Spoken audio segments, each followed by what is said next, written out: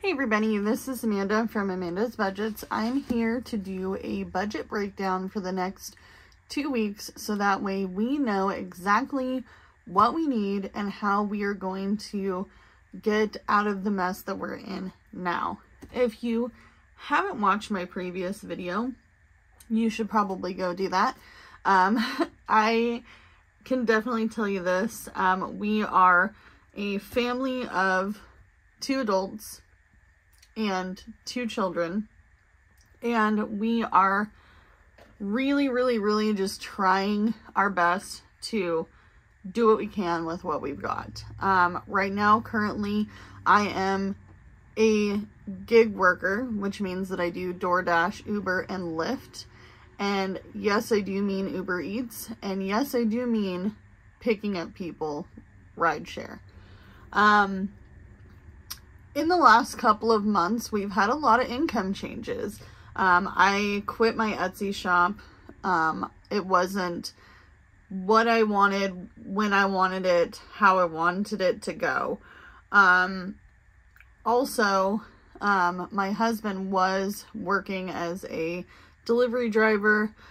He was delivering big ticket items like furniture, appliances, and other items for a company.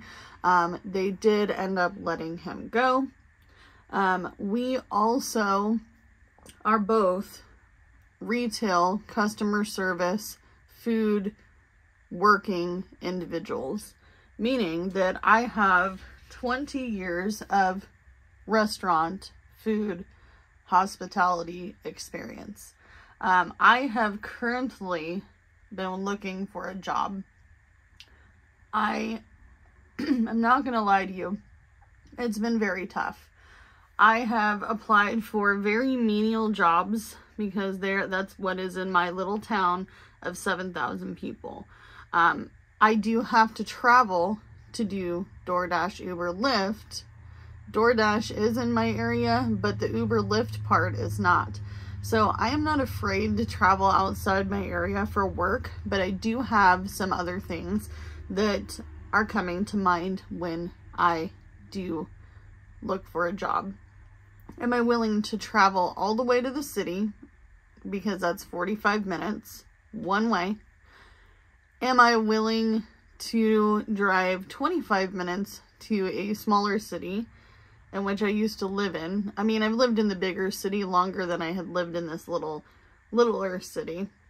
But that's where we originally came from before moving to this small town. What do I have to make an hour to make that happen? I have to sit down and do a calculation. I did have a second interview with the place that said I was overqualified to be a fuel attendant here in Oregon. Man, I'm telling you right now, I need a drink of this coffee. Give me just a second. But, I am overqualified to pump gas, apparently, and I'm overqualified to be a janitor, both of which are the same pay. I did go for a, receiving coordinator position because I do have 20 years in food and hospitality, where I have been a general manager or assistant manager. I also have something absolutely hilarious to tell you guys while I break this down by week for the next couple of weeks, which I'm gonna look at my calendar while I'm chit-chatting. So I had an interview at a grocery store over the phone, and I don't know why people are doing phone interviews now.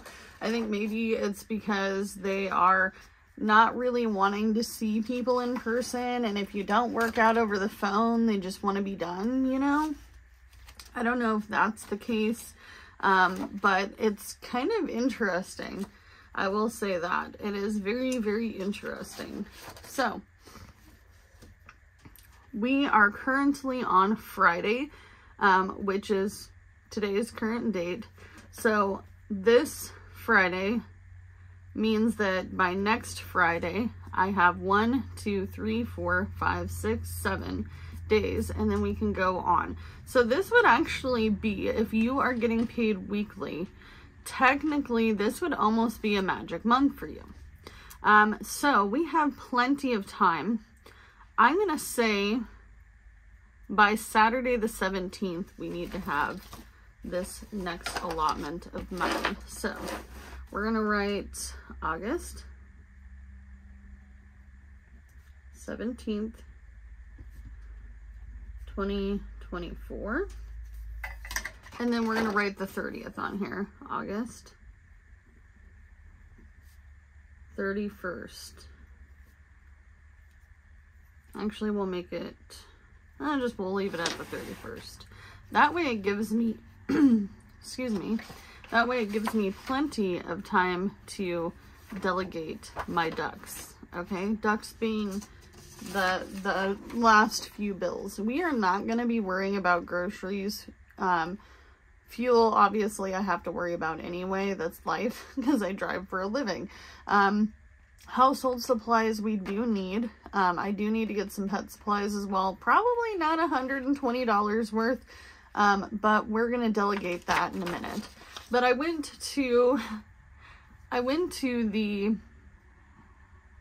on this interview for this grocery store job, and she was telling me how competitive it is out there, and I can only give you 13 guaranteed hours a week because you're going to be a part-time employee. The max amount of hours you can work is 24 hours.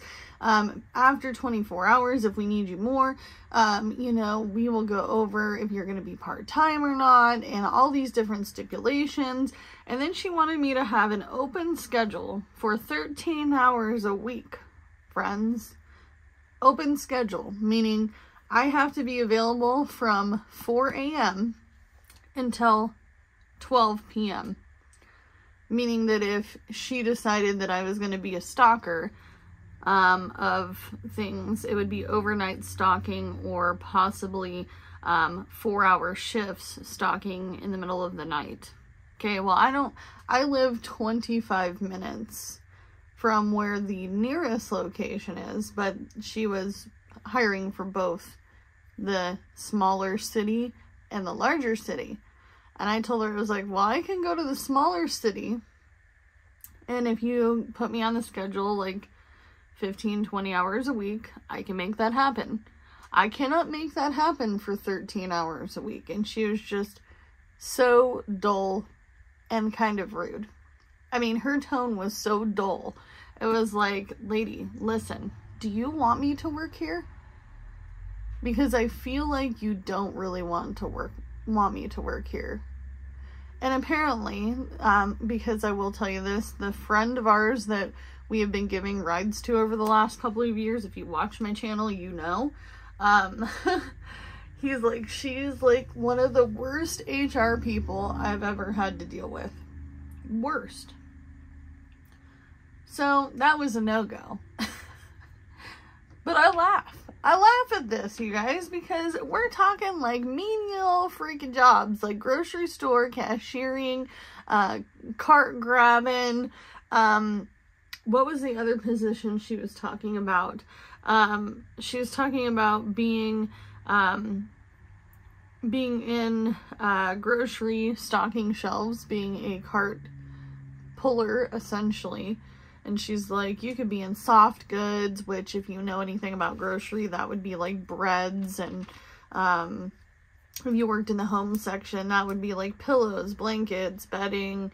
That would be bathroom supplies, stuff like that. Like, you know, shower curtains, you know, all the things. So anyway, and I've worked grocery before, and I've actually worked at this particular grocery chain, and I will say, that was a different experience. I was like, 13 hours a week, and I have to have open availability, and I live not in this area, so how would that work? I'm confused. All right, so we paid all of our smaller bills. I put that in there because I don't really feel like a lot of these are small. So this is all paid technically. It's some of it is still left in here, but most of this is already considered paid. The money is there. We have it. I will delegate these ducks in the calendar when they needed to be paid. I am a weirdo. I don't want to pay my bills super ahead of time a lot of times because it doesn't keep me on track. I'm a very schedule-oriented human being, and I have to do it in the way that I do it every single month. Okay, I'm already ADHD and out 99% of the time, and I need a routine. That does not mean any of my bills are ever late. I don't pay my bills late. I am not a late bill payer. I don't like doing it. I have been homeless once, and it took me 6 years to not be homeless. 6 years to not be homeless. So why would I want to pay my bills late? Any of them. I don't care if it's my utilities. Somebody's like, well, you can be late on your utilities. Not me, boo-boo. I'm not late on my utilities. I don't like that. Doesn't work for me. So, space rent, car payment, and we need $100 for phones. So I can tell you right now, I'm not gonna lie to you. I'm putting phones over here. So I'm leaving 2 spaces here. So phones is gonna need 100. Okay, by the 31st, it's gonna need 100 because we pay one half of the bill and then the other half of the bill. That's how my husband does it. Don't ask me why. Don't ask me his theories there. But he does it. It doesn't cost us any extra. That's how he does it. There are few bills that are fully in his name, and he does with them how he does with them, and as long as they get paid on time, and he knows that that's the gig, works for me. Alright, so, we have our calculator here. Let's go ahead and calculate what we need. So 550 divided by 2, because we're going to divide this by 2 different breakdowns. And currently I'm gig working. Technically I get paid every day. I can cash out every day. Do I cash out every day? No, I don't. Do I cash out every week? I have no choice. So I do this technically, if I was to do this budget breakdown, man, my throat is just killing me, you guys. My allergies are killing me. I woke up this morning and my eyes were on fire. So technically, if I was to do this weekly, that would work for us too. But this month has been a weird month because we've had last paychecks, and we've also had unfortunities happen, like car breakdowns, brake lights that needed to be fixed. We also had a cat that was very, very sick. He's on the mend, you guys. He is doing so much better, and he seems happier. So much happier. So space rent, which is going to be $275. And we're going to put that here too. So space rent, $275, because that makes $550. I've already paid the rent for this month. This would be the rent, space rent for September. I actually found out as well that I can't pay a lot of this ahead of time. So let's say I had a year's worth of space rent. I actually can't pay it up front like that. At least not with this company. So car payment, $700 divided by 2, yet again, is going to be $350. And if you don't know, this is not my actual this is not my actual car payment. This is over my car payment. I actually, when I was homeless, still looking for an apartment, and this was my only debt at the time. I was sleeping in this car. I slept in this car for 11 months straight before I actually made it inside to an apartment. So the reason I'm telling you that is because most people ask me, Amanda, your bills are so low over here, but your car payment is so high. It's because I didn't have a place. and I needed a car because I was living in my previous car, and I had no hopes of getting an apartment because I had an eviction. I was not a drug addict. I was not an alcoholic. I was not a gambler.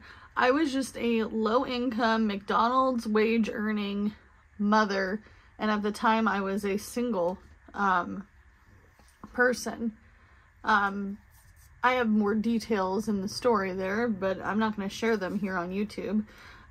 But essentially what happened was, this was one of my main bills. So I literally, when I slept in my car, I only had car payment, car insurance, food, and fuel. And dog food, because Violet, my boxer pit, was my only companion living in this car at the time. I am very blessed to say that I don't have to live this way anymore. However, I'm a very stickler person when it comes to the bills being paid. They gotta be paid. Especially this one here. Space rent, rent of any kind. I'm sorry, boo-boo, but if you are not paying your rent or your mortgage first, and you're not already ahead, like I'm already ahead a month, what you doing? Like, I don't care. I do watch Dave Ramsey a lot, and he always talks about feed yourself first. Well, sweetheart, I can't do nothing if I don't have a place to live. And it depends on how far behind you are. And eviction's harder to do now than it was many years ago when I got evicted. Okay? So this is what we need by the 17th. And I feel like this is doable. So we need $625 for this. And then same ordeal. We have these two bills plus 100 for the phone. So we need $725. Okay. So this gives me room for things like groceries, fuel, household supplies, pet supplies. This gives me room for if I want to put money into my sinking funds. And if you know, I have a really big battle coming towards me to try to figure out how I'm going to do this. But, is it this one? No. But I have a whole bunch of things I'm trying to accomplish. I need to find which binder it's in. Why am I not able to find the binder? Have I lost my marbles? What's this one? I'm trying to show you guys the, here, no, that's not it. This is the revolving funds. But essentially, what I'm trying to do is I'm trying to lasso some of my sinking funds into this mix. I think it's this one. I think it's this one. It is. All right. And we already have some cash in here, and you're probably going to go, what's this cash for? This cash is just cash tips. I can do with whatever I want with this. I was thinking of putting it into sinking funds, but I'm not sure. It might go to bills. So we have 20, 30, 45, 55, 60. We have 60 bucks here. But I don't know. I wanted it really to go into here. We'll see. We will see. But we have our emergency fund. Everyone barks and complains. This needs to be $1,000. I don't care what you have in here. As long as you have something. I'm going to say 500 is going to be my goal there. And then we've got car maintenance. We have winter fund, because in the winter, in a tourist town, things go to die, and there's not a lot of hours, and there's not a lot of money coming in. So I am getting too close to the wire for that, but we need it. Buffer. I need a buffer. This doesn't have to happen right away. None of this has to happen tomorrow. And I think that that's something everyone needs to really take a breather on. Like, it's not going to happen overnight. Month ahead, because I do want to be a month ahead on my space rent. on my car payment, on my insurance, on my phone bill, my insurance, my personal bills, and my internet. They all need to be a month ahead. I don't know when, don't know how it's going to happen. Haven't delegated. I haven't delegated that yet. I keep losing my voice. And then urgency fund. So urgency fund and emergency fund, I did get asked this before. What's the difference? Emergency fund is for a real emergency. Your car broke down, your engine blew, you had to go take a trip because Jane Doe or John Doe died and you need to go to the funeral. Or what's another good one? You have a really bad house emergency and you had a tornado hit your house. You had a situation where your child needed something medically, or something that was going to keep them, you know, well, or in school or something to that matter. An emergency is just that, a real emergency. So we all pull our emergency funds, but the problem is that a lot of it is an emergency. It's just urgent. I urgently need to pay my bills. I urgently had a flat tire. I urgently had a situation where I needed to pull some money so that way I could get this job and I have enough gas and I have pants for work and I have all the supplies I need. I urgently had a tooth break. And it's only going to cost me a couple $100. But I have $500 in my urgency fund here. So why wouldn't I want to pull this before I pull this? I don't have any money in here currently. But that was just an idea I had. So that way you can keep building this emergency fund while urgent stuff happens. Right? Because they're happening to me every day now.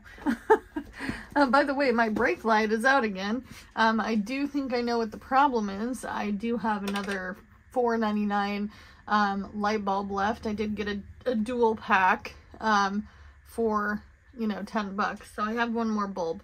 But anyway, do what you can with what you got, because this is all you have to work with. I am not going to judge you on your bills. Don't judge me on mine. Most of my bills are paid, and most of the time people in judgment are judging me because their life is not going well, right? So do what you can with what you got, and I'll see you guys in the next one. Bye, guys.